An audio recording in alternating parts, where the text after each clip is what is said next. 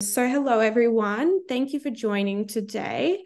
I'm Tori Rudolph, Strategic Partnerships Manager at FinTech Australia, and we're thrilled to present today's webinar with OneSpan, how Australian technology secures digital agreements and addresses the challenges of quantum computing. We will be doing a Q&A today, so any questions throughout the webinar, please add them to the Q&A chat box below, and our panelists will get to these at the end of the session. So with that, I'm going to hand over to today's moderator, Michele Levine, partner at Hamilton Locke, to introduce our panelists and get the session started. Thanks, Michele. Thanks so much, Tori. Welcome, everyone. Excited to be moderating this event with the OneSpan team. Let me introduce you to Guy Harrison, the innovation architect of OneSpan and CTO and founder at ProvenDB, and Will LaSala, the field chief technology officer at OneSpan. So I'm actually missing the questions, Guy, and the version that I've got here. So I'm just going to ask you, I downloaded the wrong one, it appears, but I'm going to ask you the question. Please, would you provide the background to ProvenDB and how you ended up joining with OneSpan? Sure. Thanks, Michele. Great to be here, everyone. Guy Harrison. I'm based in Melbourne, Australia, so I'm a bit of local colour. So let me start by just describing what ProvenDB is really quickly. ProvenDB is essentially a sort of data storage solution that merges blockchain technology with database technology. So when something goes into a ProvenDB database, it's stored in a fairly traditional database system, but unlike other databases, everything's kept. So usually if you send an update to a database, it erases the old version and in place of the new, or you delete something, it's gone forever. But in ProvenDB, all the versions of data are kept forever. And digital signatures of that data are written to a public blockchain. And those signatures can prove hundreds of thousands of timestamps or integrity of the document. And any unauthorized tampering with the database will show up as it'll break those digital signatures. And these digital signatures also prove the timestamp for everything in there. So we set out to build a very trustworthy data storage solution. And this started back in 2018. We had VC funding to build a few other things, and we pivoted to this blockchain storage solution. I'm a database guy going way back. And I've always been a little bit concerned by how the data in databases is essentially whatever the database administrator or the application says it is. Databases are just too mutable. It's too easy to change data in there. And this is sort of mirrors, I think, a problem that we're all fairly aware with, that digital tampering, falsification of information is just plaguing society as a whole. Not only do we have sort of famous cases where documents are tampered or data is maliciously changed, but we're also increasingly concerned by AI-generated fakes and just a general inability to believe what we see or what we read or what's presented to us. So ProvenDB was an attempt to create a database in which you could sort of believe, have a higher trust in it because you'd know for certain that no one had changed the data since it had been put in, and you'd be able to see all the different changes that had occurred. We went live 2020, right when March 2020, you might remember March 2020 was a big month for all of us. So we went live smack bang in the middle of the pandemic. But we onboarded some early adopters, and one example that I'm particularly sort of proud of is Reuters used ProvenDB technology in a proof of concept to validate their photographic evidence. So what happens with Reuters is they take a photograph, it's signed by specialized hardware in the camera, it goes up into their cloud, and every time any change is made to that camera, that photograph, if it's cropped or colorized or enhanced in any way, the before and after image is stored to ProvenDB so that you can always go back through the sort of chain of change to the photograph and all the way back to the camera. And yes, this particular photograph really was taken in Ukraine on the date it says it was. It's signed by the camera itself and also by ProvenDB. So all of those things are very exciting in the general sense, but at the beginning of this year, we were required by OneSpan, who you'll hear all about from Will in a moment, And the mission or the desire at OneSpan was to bring this sort of trustworthiness to the storage of digital agreements that is sort of like a mainstay of OneSpan's business. Thanks so much, Guy. Let me hand over to Will now. So you've been at OneSpan for quite some time. Can you tell us about the company, how you fit into the fintech space, and what led you towards the ProvenDB transaction? Yeah, absolutely. And first off, thanks so much for having me. I'm very excited to be here. And Guy, if we want to move on into the next slide. Oh, we went the wrong way. There we go. Yeah, I mean, and yeah, just as you alluded, Michelle, I have been at OneSpan now for almost 2 decades, or a little over 2 decades now. But actually, OneSpan's been around for quite a bit longer. We've been publicly traded. We're traded on the Nasdaq. We have over 1,000 employees all over the world. I get to get out there and see a lot of the countries. I was actually just in Australia this year, and sitting with our local offices in Sydney, kind of going around and seeing a number of our customers that we have out there. But we have headquarters in Belgium and in Boston and in Montreal, Canada, and Singapore, and Sydney, and in Brazil. There are offices all over the place. Beyond that, OneSpan kind of has its roots back in the security world. So when we first started out, really it was all about finding how to authenticate a user, how to prove they are who they say they are, and doing the transaction that they wanted to do. We also have our deep roots in electronic signature as well. So providing those electronic documents, and really a different form of transaction, but also protecting those documents.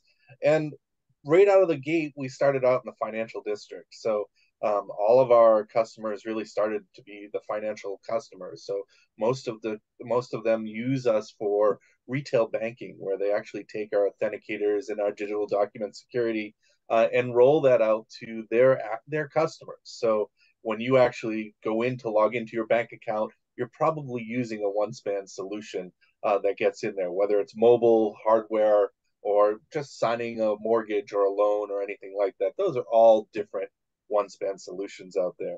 And from a scale perspective, you can imagine if you got all these retail customers out there that are using our solutions, there are hundreds of millions of authentications that happen and are in use around the globe. And there are billions of transactions that happen as we go through it. And Guy, go ahead and let's talk a little bit about our product solution itself. So I mentioned that OneSpan is very much so a security company. We look at everything from how can we help our customers provide a secure use case and a secure workflow as they're transacting with their customers. And that really kind of starts out with looking at what a transaction is. And there's a bunch of different ways of that. And I'll get into that in the next slide. But first and foremost, as we're looking at this workflow, every transaction to us should kind of fit into this nice form around how you can secure it. So first thing we do oftentimes is we'll verify who you are. So we're looking at, you've come to us, you're unknown, we've never met you before, the bank's never met you before. So how do we decide to trust you when we get out of the gate? And this really comes into the form of identity verification, where we take some biometrics, we're scanning some selfie, we're looking at some information, we're comparing that to your license, we're checking to see if that license is fake or if there's any modifications on it, and then we're deciding the risk of it. Are under duress, or are you in your house, or you're at the branch, all of those things. But we're really trying to verify you are who you say you are. Ultimately, once we've proven that you are that person, we want to authenticate you. So the next time you come in, you don't have to go through that whole process again. And so this is really where we add in our authentication solutions. Those authentication solutions can be hardware devices that generate codes. They can be mobile applications that sit inside a banking application and generate, passcodes behind the scenes, do biometrics, all of those things. But ultimately, once we've proven your identity, authenticated you, the bank wants to interact with this customer, right? So that's really what it's all about, is interacting with those customers and creating those transactions. And ultimately, you want to complete those transactions. We know that not every transaction is exactly the same. And so a lot of the times when you get into a transaction, when a customer gets into a transaction, they might get stuck, or they might decide that they they need help from someone, and that transaction might lead to a closed loss, or they might not complete that transaction. And so OneSpan hopes to create a secure environment to allow our customers, our banks, to really interact with those customers that are having problems or that need hand-holding solutions, and to do it in a secure environment. And this is our interact pillar. So basically the ability to create a virtual session with a customer talking about secure information, doing all the verification, all the authentication, the transaction data, and making certain that it all meets regulation and is all incorporated into that interact pillar. Finally, the transaction itself, the piece that you're capturing the intent of the user. What did the user really want to sign? All of those things go into our transaction pillar for our electronic signatures. And lastly, but certainly not least here, is when that document finally gets solidified, and really what ProvenDB was all about here, is how do we prove that that was the original document? How do we come back and we make certain that that document hasn't been changed? How do we make certain that it's what we thought it was going to be? And that all goes into our Vault pillar. This sits on top of mobile security and what we call the OneSpan transaction cloud platform. So it's all cloud native. Go ahead and move to our next slide there, Guy, as we talk about the transactions themselves. So I mentioned there's lots of different transactions out there, right? I'm certain as I walked you through kind of all of our products and how they look, you kind of saw, okay, well, maybe I just want to verify that identity of that user because the risk level of this particular transaction means that I don't really have that high level of value on that transaction. But maybe there are other transactions where you saw the whole workflow and you said, absolutely, there's a ton of risk on that transaction. We need to make certain it's super secure and there's a ton of value incorporated in it. Really, OneSpan's solution kind of spans this whole gamut of transactions. And so we really look into this and kind of help our customers decide what types of security should they be implementing in all of these different transactions. Certainly there's different pieces. So if you think about onboarding a brand new employee, and you're like, okay, well, so why do I need to prove their identity? Well, I mean, in this day and age, people can fake all kinds of things. And so we're actually seeing people come in and say that they're some other person when they come into to sign up for a job or finish out job paperwork. So sometimes you have to do things even in that low value, low security world, and where we are. And finally here, or as we kind of step into this, Guy, if you want to go ahead, go to the next slide here. Everything that we do is really about regulation and meeting compliance in different regions. So being a very global company, it's super important that we meet different regulations that are very centric to a locality. In Europe and Asia, this is very sensitive and something that we concentrate a lot on. So we look at how our solutions can kind of help our customers meet those compliance needs.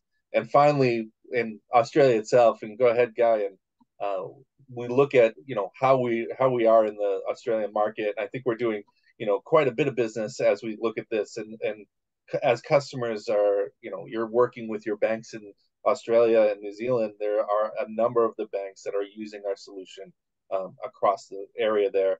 Additionally, when you're interacting with your government down there, there is also a bunch of our solutions as well. So for taxes and for all of the other things that you might need to do transactions, we are in there offering secure solutions to help protect those transactions. And with that, I'll turn it back to you, Michele. Thanks so much, Will. Guy, I just wanted to pop back to you and just find out, how have you sort of applied the ProvenDB technology in OneSpan, and what do you see the future use cases for it? Great. Yep. Well, it hasn't been that long. We came in February, and it's November, so that's a bit over 7 months. But we've achieved quite a lot actually. It's been very exciting. So the initial use of ProvenDB inside of OneSpan has been to bolster the security and long-term integrity of digital agreements. And by digital agreements, most of the time it's shorthand for sort of like something that's been e-signed, electronic signature. There's a bit more to it than that. But if you want to sort of, if you're very unfamiliar with this, think DocuSign when you're signing something with DocuSign or OneSpan. It's sort of the same thing. But as Will outlined, we already have a much stronger capability in the authentication realm. We've got a lot of technology around authenticating, onboarding, and so giving us a sort of a very high credibility that the person signing the document is who is supposed to be signing. And then we use the same industry standard trusted digital signatures that everybody uses to actually put the signature inside the PDF. The electronically signed document is signed using public key encryption, which is completely standard throughout the web. But I will come to some issues, vulnerabilities that it has, that we're closing by adding this additional layer of blockchain-oriented security, adding a sort of a final signature that is has no expiration. It can survive any sort of known cyber attack, and is immune to any sort of future technologies, even including, and perhaps most importantly, including quantum computers.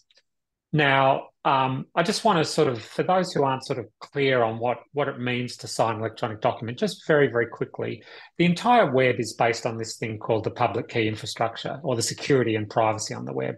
So as we're talking today, we're talking through encrypted channels, and those encrypted channels are made possible by public and private keys. And so we have very, very highly trusted authorities that are issuing digital certificates that are saying that we are who we say we are. And those certificates are then used to encrypt communication in such a way that it could only have come from the authority or from the entity that was issued with the certificate, and that no one can eavesdrop on that communication. And we use this infrastructure every day. Almost every minute we're on the web, we're taking advantage of this fantastic breakthrough triumph of software engineering and cryptography that's allowed the web to be relatively secure. However, it's not completely ideal when we're talking about signing documents that have to last for 10 or 15 years. So there are three main potential issues with a digital signature that's signed using the public key infrastructure. And going sort of on this diagram from right to left, first off, all the certificates that are issued by all of the authorities have expiration dates on them. And these expiration dates are meant to just take into account the possibility that someone might leak a key, or that, some other technology might come along. So they're only meant to be used for relatively constrained time periods. And if we're signing an NDA that's got sort of like a month of coverage, no problem at all. But if we're signing, say, a mortgage that's got a 20-year lifespan, then that is a bit of an issue, because if all of the digital signatures that we used have expired, then we need some way of proving that this document was signed before they were expired. So that's one issue. A second issue is hacks and leaks. Now, all of the authorities go to enormous lengths to protect the private keys that are used to create these signatures. And I mean really enormous lengths, never letting them come onto the internet, doing all sorts of procedures. Nevertheless, over a 20-year time period, the chance that none of them will ever get leaked is maybe not good enough. And with the certificate authorities themselves, we're talking about the big people like Entrust and DigiCert and so forth, their certificates might be protecting millions of documents. And so if any of these certificates were ever breached, we'd sort of invalidate millions of documents in one hit, tens or even hundreds of millions of documents. So that's a concern. And then finally, and most inevitably, quantum computing is coming. And quantum computers will be able to take a public key and spit out the private key. And when that happens, all of today's cryptography is going to be invalidated. Now, we'll have new cryptography put in place over the next few years, no doubt about it. Lots of companies, including OneSpan, are working towards that. But if you're signing a document today, you need to be wondering whether this signature that you're placing on here will be cracked by a quantum computer in the future, or perhaps that all of the signatures signed by a particular root authority will be cracked. So there are the three issues that we're sort of like seeking to address here. And to sort of drill in a little bit, I hope this isn't too much detail for people, but to do a little animation that I've put together. So here we have a digital agreement and it's got some expiry span. Think of mortgage of, a $2 million mortgage with a 20-year lifespan. So it's worth real money and it's got a very long period of effectiveness. And these three certificates represent the root authority certificate, the issuing certificate, and the signing certificate that are used in almost all digital agreements. And they all have expiration dates that, sorry, I went a bit ahead of myself then. And they all have expiration dates, and unless you're very, very lucky, they'll all expire before the end of the validity of the mortgage or what have you.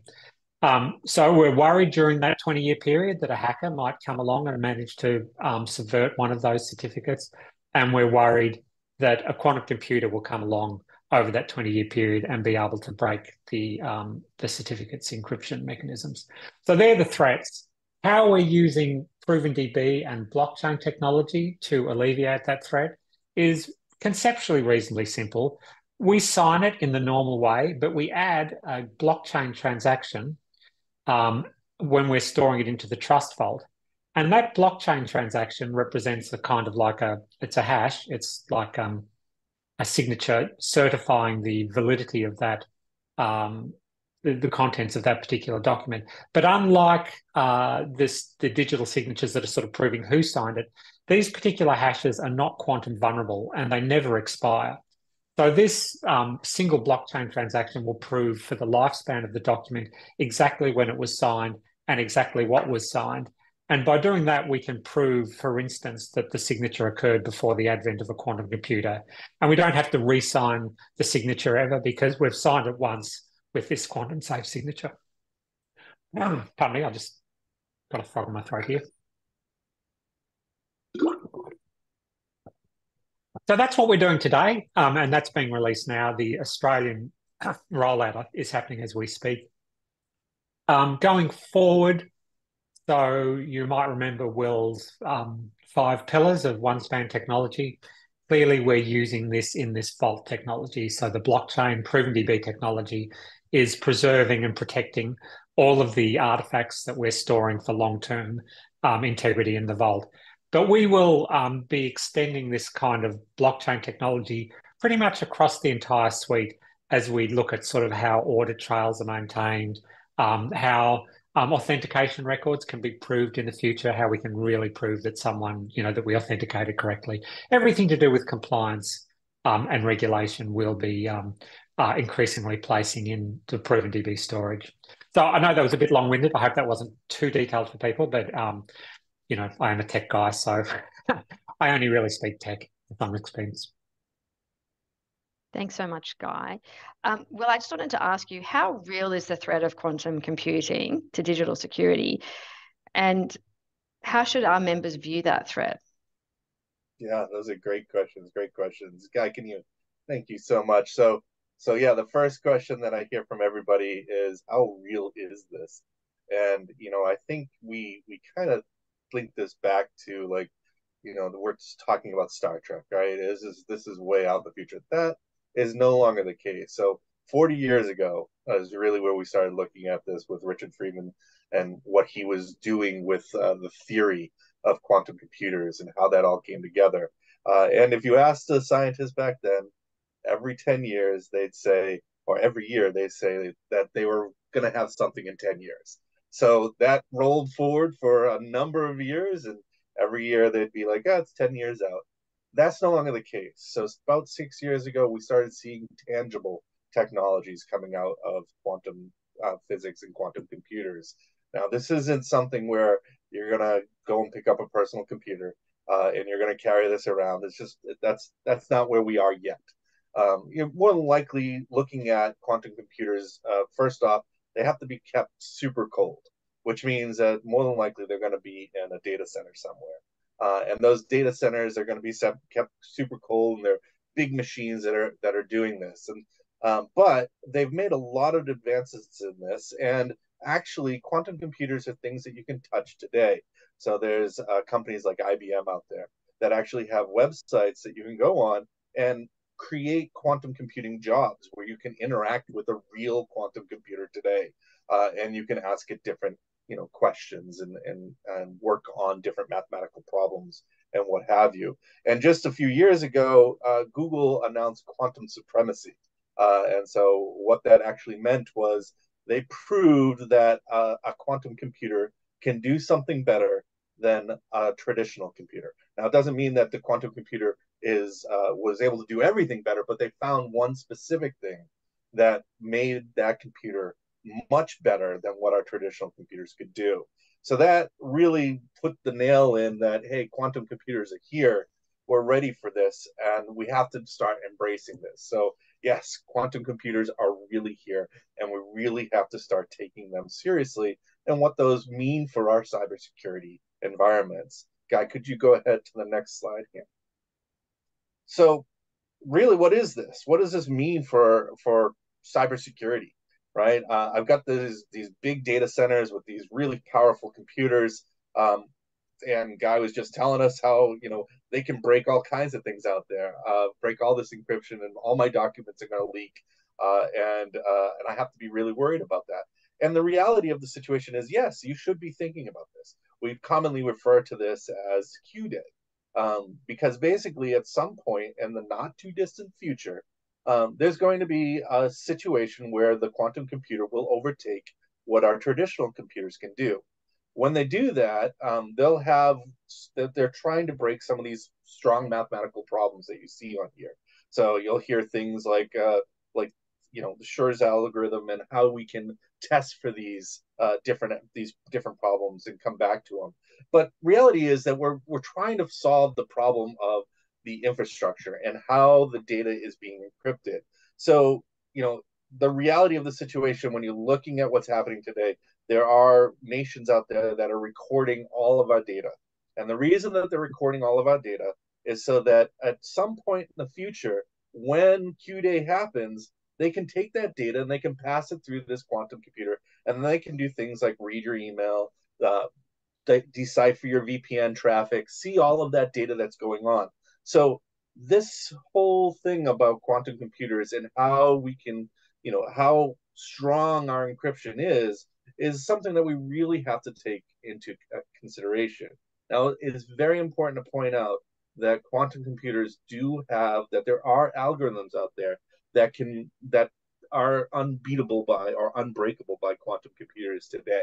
So there are things that we can do, algorithms that people should already be switching to. And that's really the whole point of this, is that you should be thinking about this and really starting to put into practice the movement to unbreakable encryption algorithms and unbreakable quantum computer proof solutions. So it's not, I don't want you to sit back here and be like, oh, the sky is falling, but you really should be starting to take those first steps into making that, to making your move into these unbreakable quantum algorithms. And go ahead, Guy, and flop over to the next slide here. So when is Q-Day? When is the sky going to fall? When is everything going to break down on us? What are we worried about? Is it tomorrow? I don't think we can say specifically when that day is going to come out. I think most industry experts, such as Mark Jackson on here, who's a Cambridge scientist, very intelligent man, and he's going to get a kick out of that I called him Michael. But he kind of pegs this at about 2026. And we're going to see these really big changes and what's coming happen very quickly. So as we look at where quantum computing is happening, NIST has already started to take this seriously, right? So NIST, the U.S. National Standards Institute, has come out in 2022 with a list of algorithms that they believe will be, that are quantum proof. And so they want to put these out there for our corporations so we can start adopting them and start changing to them. Now, what they've done is they've actually rolled out 3 algorithms so far, and they've opened up this whole thing about allowing people to test and see if they can crack these algorithms, and opening up a request for comment in it. They're planning on rolling out the 4th algorithm next year. Now, while they were doing that, they're actually testing all of these different theories and what they found was that some of their theories they weren't as sound as others. So they've even made up backup algorithms. So that's how serious that these people are taking this. So it's something that you should also be looking at. And if you still are questioning, well, should I really be interested in this, and what should I be putting my stake in the sand as to when I should be really worried about this, the Cloud Security Alliance here, which is a great big alliance that has a lot of clout around what happens in the cloud and how secure your solutions are. They've come out with kind of this press release talking about Q Day being April 14th, 2000 and let me see here. Sorry, I have this note. 2030. So April 14th, 2030 is what they have set their mark in the sand for, when they believe that any security algorithm that is not quantum proof will be able to be broken by. So we only have about 7 years left, according to them. Well, less than that now. And we have to be on to the next solution. And with that, Guy, back over to you, or Michele, back over to you. That's okay. Guys, so OneSpan's proposing that blockchain is actually a really good solution in order to defend against quantum computing and the breaking of these kinds of cryptology. Can you explain how blockchain actually does address those threats and how relevant it is to the fintech industry? Sure. Yeah. So just to sort of follow up a bit on what Will was just saying and what you just said, we're not saying that blockchain is the one and only and total answer to it, right? There's a bunch of different threats that are occurring and opportunities in quantum computing.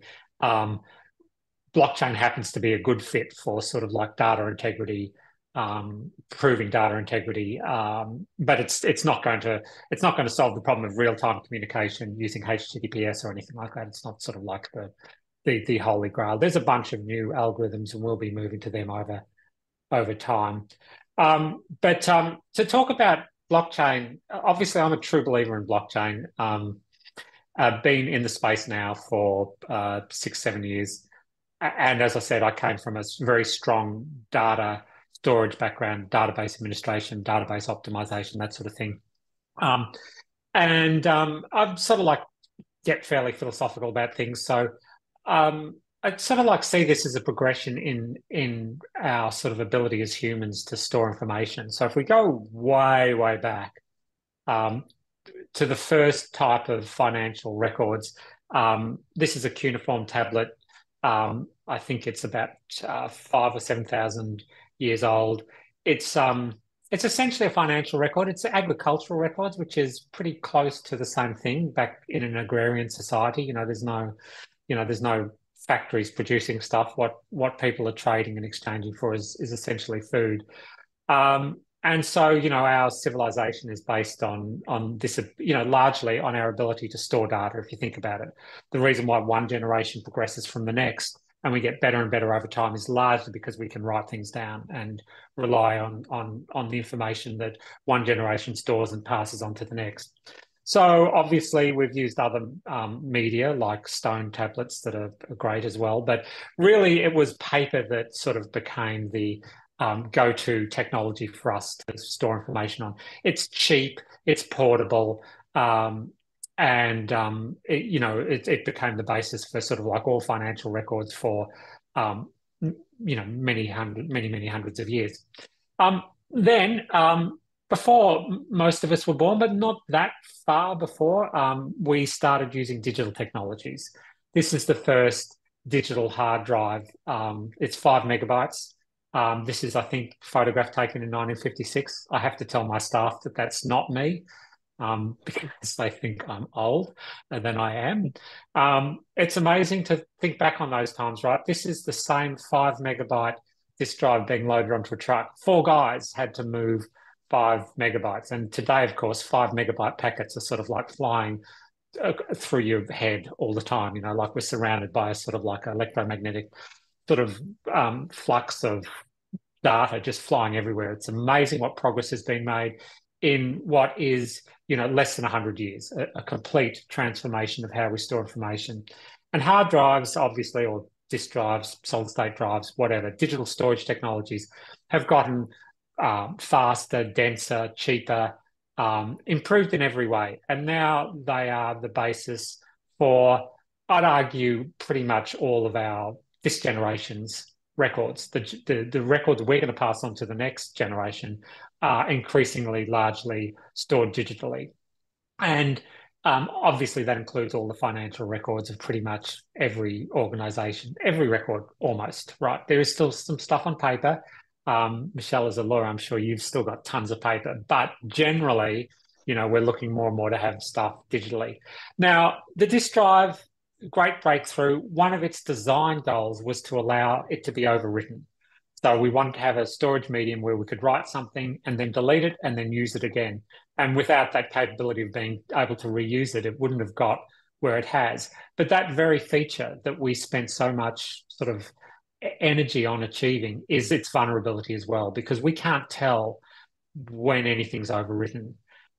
We can't, if you replace something on a hard drive, there's no sort of like internal forensic that can tell you that it's happening or that it's happened. So when you think about, you guys may or may not be familiar with the ARPA data risk guidelines that sort of like say how financial records should be maintained. They talk about forensic tracing, non-repudiation, transparency of alterations, a bunch of things that are just totally the opposite of what a disk drive is designed to do. It's designed not to leave any forensics, not to sort of like show transparency of alterations. It's like the opposite of what we need. So this has been an increasing concern in many places. And as I said, more towards the beginning of the presentation, we live in an age of false information and low trust, which is sort of undermining lots of things, not just financial records, but it includes financial records. And in the Banking Royal Commission, many cases of financial malfeasance involving rewriting of records and backdating of information were highlighted. So that's the problem, and it's largely a problem we've created by the technology that we're now using. So blockchain comes along as a sort of an interesting solution to that. Blockchain was designed as a system to record cryptocurrency transactions, essentially. And as such, the design was the opposite of the disk drive. Instead of like, let's overwrite something, leaving no trace, it was, let's never be able to overwrite anything. Let's just keep this ledger growing immutably and provide some sort of mechanism whereby people can't overwrite it. And although the blockchain is living on disks, its internal mechanisms do prevent overwriting by any sort of practical means. Now, again, apologies if I'm getting too far into the weeds here, but how the blockchain works, essentially each block in the blockchain has a pointer to the previous block. And that pointer amalgamates all the transactions in the previous block and is stored in the next block. And these go all the way down, all the way to the very first block in the blockchain. Now, in order to change anything historically, you have to therefore change every block that's come after that. And the mechanisms for changing blocks depends on your blockchain. Bitcoin's different from Ethereum's different from Hedera, but the mechanisms from changing blocks make that practically impossible. I mean, never say never, but for instance, to overwrite something on the Bitcoin blockchain, you'd have to amass more CPU than the current network has in total. And you'd have to maintain that CPU power for the amount of time going back to the record that you wanted to overwrite. So let's say you want to overwrite a record on Bitcoin blockchain from last year. You'd have to get a network bigger than the current Bitcoin blockchain, and you'd have to run it for more than a year. And even when you did that, the existing network would just essentially reject it. What are you doing? We don't take complete replacements of 1 year's worth of blockchain. So it would become a sort of a denial of service attack and it'd be quite disruptive, but it wouldn't succeed. So for all intents and purposes, we have this sort of ledger that can't be overwritten. And so from a sort of like a financial records point of view, it's a perfect audit trail for all of these things that the ARPA data risk guidelines are asking us to do. And as an added bonus, not necessarily by design, but as it happens, the digital signatures that attach one block to the other are SHA-2 signatures. These are not quantum vulnerable. As Will said, quantum algorithms can break some sorts of encryptions, but not others, and the SHA-2s aren't. So the blockchain historical records remain kind of resistant to any sort of quantum computing attack. Now, you can't store everything on a blockchain, and that's, circling back to the very beginning of the presentation. That's why we built ProvenDB, because we wanted to have a system that had that characteristic of the blockchain of being able to have immutable records and, being very, very sure that what has been written hasn't been overwritten, but combine that with the speed, efficiency, convenience, storage capacity, transaction rates of a modern database. So that's, I think those of us who've been sort of mucking around in blockchain since, 2015, 2016, probably will remember that in 2016, we thought everything was going to change over to blockchain within a couple of years. And that hasn't happened. And so we're in a bit of a trough of disappointment with blockchain. But I would still argue that it's a very important technology for data integrity. And we're in a world in which data integrity is just so important. Back to you, Michele. Thanks so much, Guy. Well, it would be great if people had any questions, popping it into the Q&A box. But while we're waiting for that, I might ask some myself, if you don't mind. So I understand that your solution's on the Hedera blockchain, and that some of the information will be publicly available. Can people reverse engineer it and work out what happened based on that, or do you need to have the separate piece of information somewhere else in order to be able to put two and two together? Yes, it's the latter. So what goes on the blockchain is, as I called it, a digital signature. It's a hash, essentially. Think maybe a checksum. So you can, if you've got this checksum and you've got the document that's been signed, you can prove that this document was signed on or about the date of the blockchain signature. But from the blockchain signature itself, you can't create the document. I mean, it's the hash is 256 bits. It's, the document is, 1 megabyte. There's no way to go backwards from one to the other. And even if they were different sizes, it's a completely one-way algorithm that doesn't allow for any sort of reverse engineering. Well, that's really good. And sorry, Will, go ahead. No, I was just going to say, I think most of the time people are worried about the PII, right? So if I use blockchain and I put data on the blockchain, does my information go everywhere?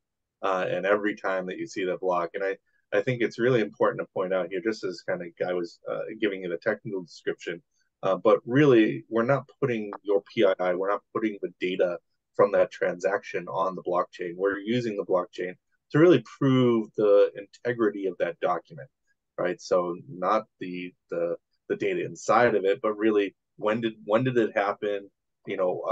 What stage was it? All of this information. Who signed it? When did it happen? What's that signature look like? And that's really what we're using to put the blockchain for, and really protects that whole thing, and ultimately leads to not having to worry about that PII problem. Would a good way of describing it be it's sort of like an authentication overlay, but it actually doesn't actually give you the originating piece? Sure. Yeah, I think that's fair. I'm trying to think of a sort of an analog equivalent to, but a checksum is the thing that I keep coming back to in my head.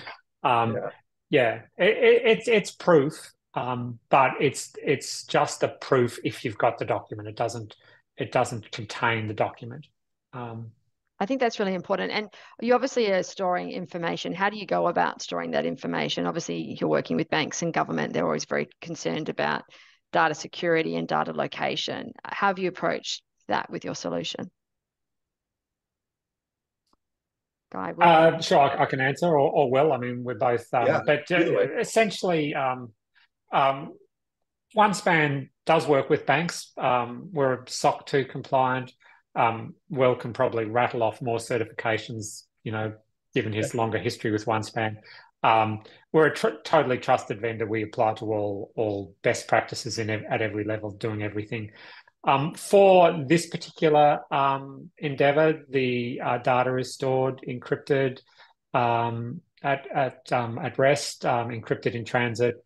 We have 5 locations around the world where data resides. So if you're concerned about data not leaving your local jurisdiction, we have that covered. And one of these locations will be in Australia. It's just about to go live, I think, within the next week or so. There's two US locations, a Europe location, and Canada. I think that's right. And as but we it's look everything at this, you'd expect. Yeah, exactly. So as we look at this, data residency is really important to our customers. So yeah, and and Guy kind of mentioned that there's all different regulations that are out there on it. But what we do with our customers is, first off, we work with them to make certain that we meet whatever the regulation is that they need. So if it can't leave, let's say that we're dealing with the UK&I regulation where the data has to be in Great Britain or what have you.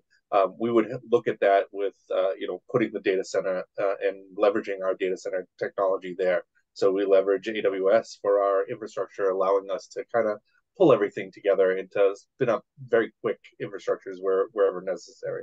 So that really helps us in kind of meeting those demands for where the data residency has to be.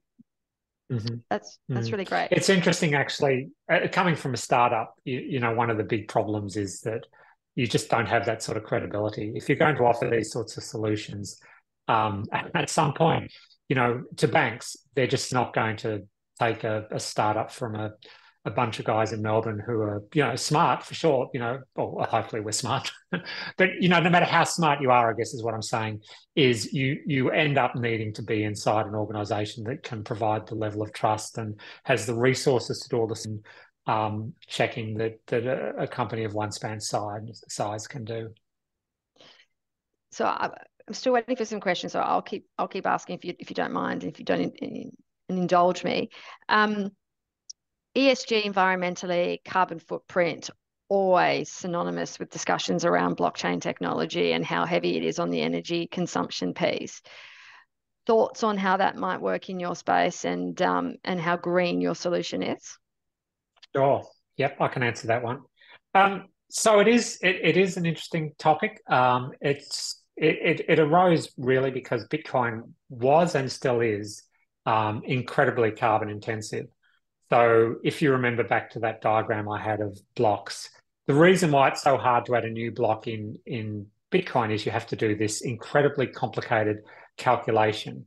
It's like a race between all the nodes on the network to get the first person to get the right answer to this CPU intensive calculation. It's not actually not that complicated, but it's CPU intensive. Gets to put the block on and gets rewarded in Bitcoin. And meanwhile, all that CPU is being sort of like burned. All the other nodes that didn't win the block, they wasted that CPU. And then you get the situation where Bitcoin's, I forget the exact amount, but at times has been is consuming as much electricity as a small European country, and maybe even a mid-sized one. So that's the concern. Ethereum was using the same algorithm, but last year they switched to proof of stake, which is, I won't go into the details, but it's a different algorithm for doing the same thing. Their carbon footprint dropped overnight by, it dropped by sort of 99.999%. So they suddenly became, not at all carbon intensive. And the blockchain we prefer, and the one that we are currently using, is Hedera. And they have always been very, they're the most green of all the blockchains. They use the least electricity to perform their optimizations and block validations. In addition, they buy carbon credits, such that the more transactions you do on Hedera, this still sounds ridiculous, but that's how carbon credits work. The more transactions you do, the less carbon is released into the atmosphere, because they're buying up credits that would otherwise be bought up by someone who would release carbon into the atmosphere. So they're actually carbon negative. They're still consuming electricity though. So, sometimes I wonder whether it's a bit of an accounting trick, but nevertheless, they're extremely low. They're offsetting, yeah. They're offsetting. It's valid, yeah. It's valid. I mean, you can't still say that you're running data centers and there's no carbon being produced by those data centers. But even if you took the offsets away, their footprint is even lower than Ethereum's after this change, and is now really quite negligible. That's really good to hear. Just want to double check no one has any more questions for Will or Guy. Seems you've done such a comprehensive job. It's so straightforward. There's no question. Everyone's either completely informed or completely confused. So hopefully it's the first, not the latter. But Tori, should we wrap up with that? Yeah, if there's no questions, happy to wrap up here.